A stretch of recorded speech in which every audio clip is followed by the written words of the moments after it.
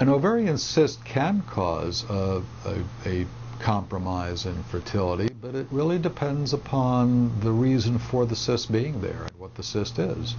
There are lots of different types of cysts. A cyst, by definition, is just a fluid-filled structure. And some cysts are functional, and they don't have any effect on fertility, and they're a function of a woman's ovulation.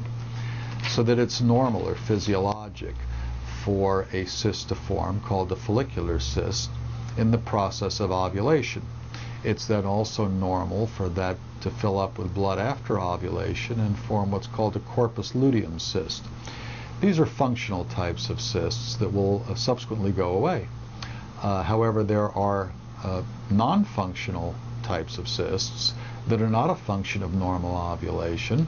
Common examples being cysts that are caused by a phenomenon called endometriosis, and that's where cells that normally line the inside of the uterus can grow and cause fluid collections outside of the uterus, commonly in the ovaries.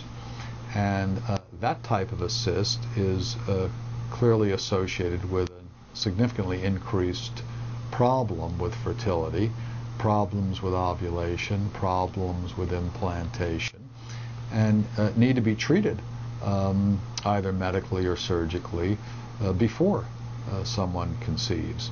So there are different types of cysts. Some are associated with fertility problems and some are normal.